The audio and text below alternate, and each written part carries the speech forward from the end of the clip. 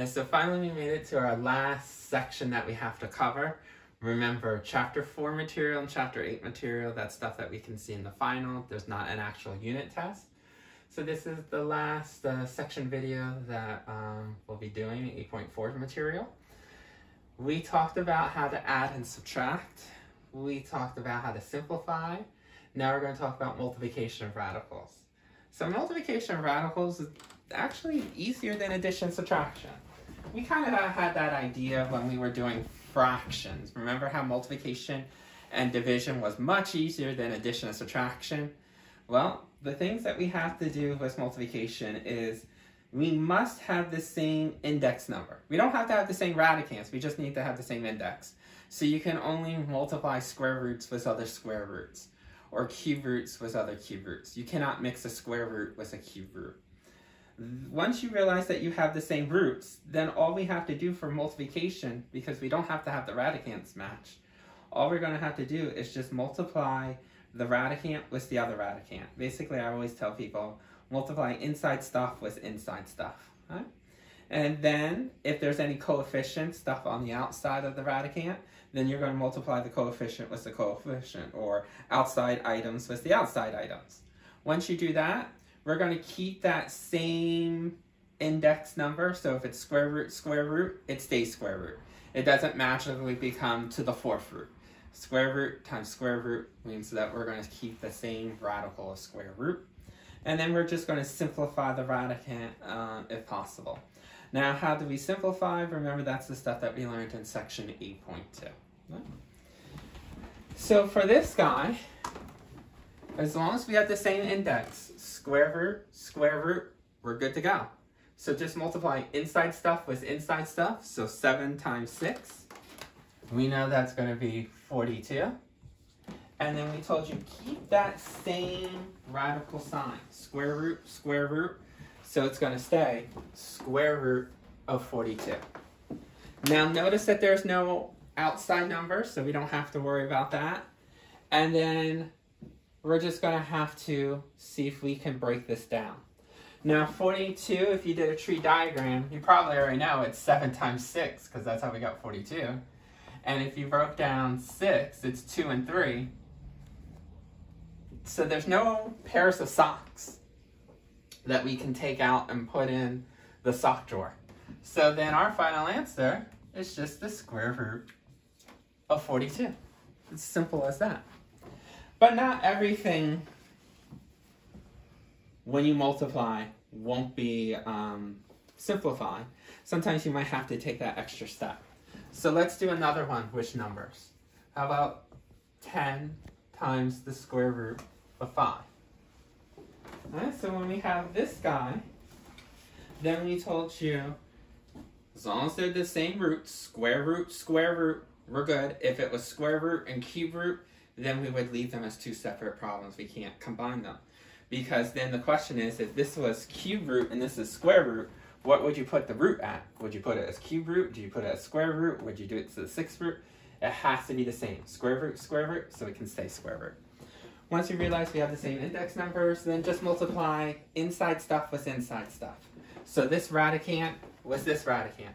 So we know that's going to give us a 50, 10 times 5.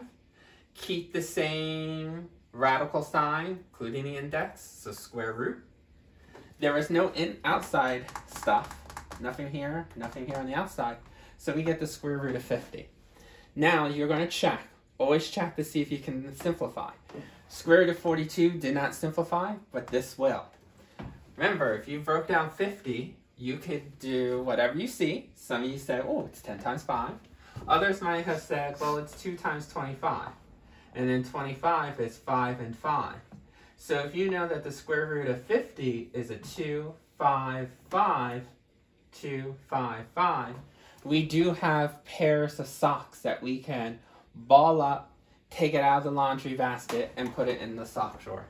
So ball these up. They're the same size, same color. Ball them up. Remember, when you ball them up, that becomes one complete set. Even though there's 2 socks, it's only one set. And then we know that we're going to have our answer of 5 is on the outside, nothing else. 2 is on the inside. So this times this can simplify down to 5 square root of 2. Okay? So just remember, must have the same roots, then inside was inside, outside was outside, and then see if you can simplify. Let's do one that actually has some outside stuff. Okay? So we did ones that only had radicands. We know not all radicals have just inside stuff. Some of them have coefficients on the outside. So let's take a look at this guy. Finally, we'll do a -1, 2 on top of it. And instead of the dot, we'll do the parentheses. Parentheses, you know, also represents a multiplication symbol. So we can multiply these two guys because they have the same root. They're both square root signs. See how we have a square root here and a square root here? So we're good to go there. So then we can multiply inside numbers with inside numbers.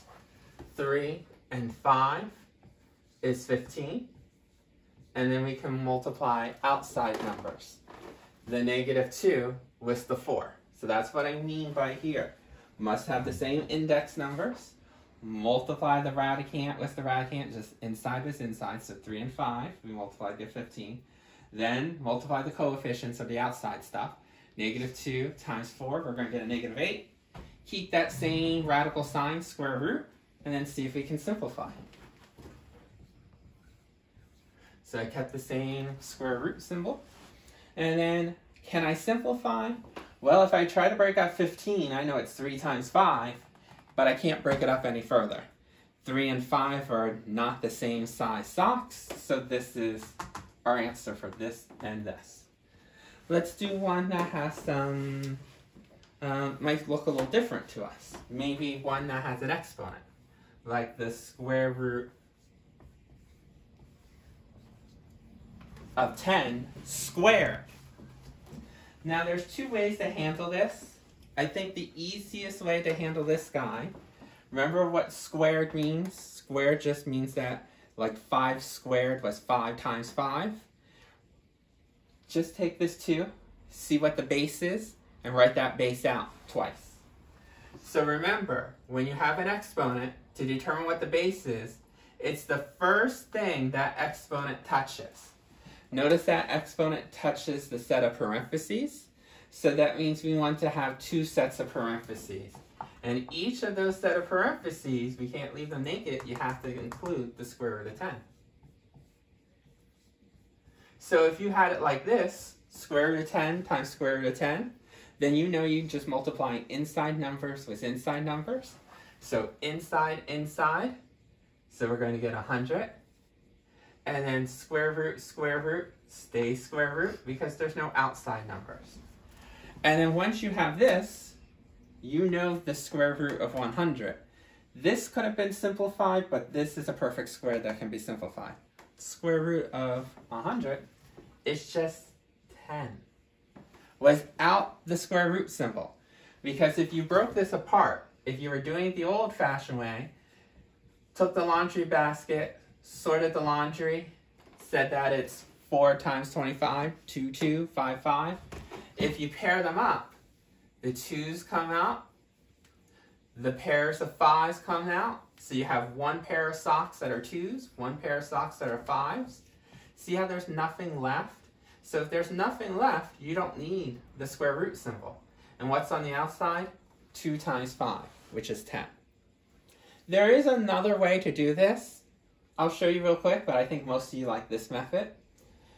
What we can do is work with exponents. Remember how I told you the square root symbol is basically having an exponent to the half? So some people, especially in higher maths, would not deal with the square root. They would say, well, that's the same thing as 10 to the exponent of 1/2. And then you still have this squared on the outside. This becomes, remember, the power rule. How's this the power rule? Because this is a monomial, so we can distribute outside exponent to inside exponent. So if you did 2 times 1/2, you get 10 to the first.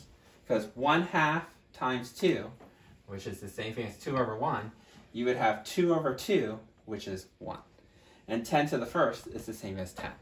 So it's up to you. Most of you probably will do it this way, but just to know that in higher maths, they might not actually do the square root or cube root, especially if this is letters or something, that they would just do it by distributing, like that.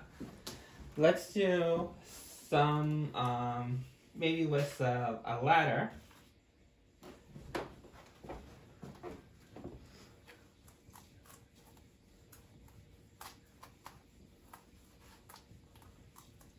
Just to show that this thing can work with letters as well.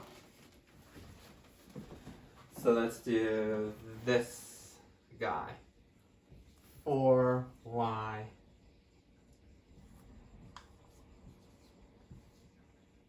and 6. So for this guy, again, just do inside was inside, outside was outside. Once you realize that they have the same square roots. So inside, inside, 3 times 6 is 18. Outside was outside. If you want, you could put a 1 to say that there's a 1 on the outside. So 4y times 1 is 4y. Remember, square root, keep the same square root symbol. Once you have that, then this goes back to simplifying. How do you simplify in 8.2? You ignore the outside stuff, you look at the radicand, and you're going to do a tree diagram. Most of you know that this would be 2 times 3 times 3. You're going to see if there's any socks that match, that you can pair up. 2 and a 3 can't match, but 3 and the 3 can match up. You ball these out. That becomes one set on the outside when you put it in the sock drawer, out of the laundry basket. So what's still left in the laundry basket is the 2. What's in the sock drawer was the 4y that was already there and the 3. And remember, we're multiplying. Okay, so it doesn't matter that this has a y and this doesn't. You can multiply. 4y times 3 is 12y. Okay? So even with letters, you can still do this problem. It's 12y square root of 2. We'll do one more of these with letters.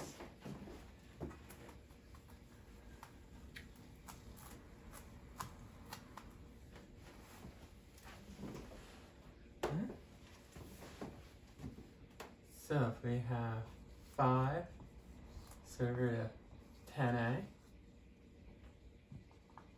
we'll do parentheses. I don't want to do that. And then 3, 2a. So how do we do this? Again, even though it has letters, we're multiplying radicals. As long as it's the same index, square root with square root, then just multiply inside stuff with inside stuff. 10a was 2a. So 10 times 2 is 20. A times a squared. Keep the same radical sign, square root. And then outside was outside. 5 was 3 is 15.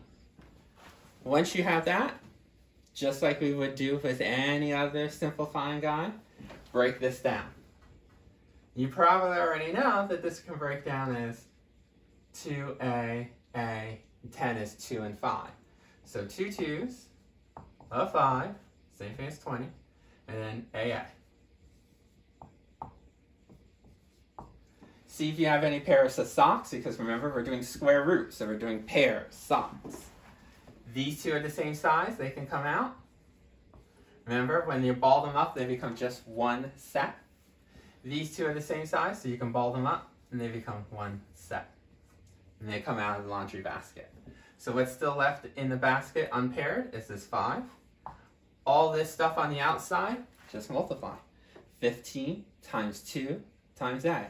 See how they're all outside stuff? Because we took it out of the laundry basket, this is now outside stuff. Remember, I always said multiply inside with inside and outside stuff with outside stuff. So 15 times 2 times a is 30a.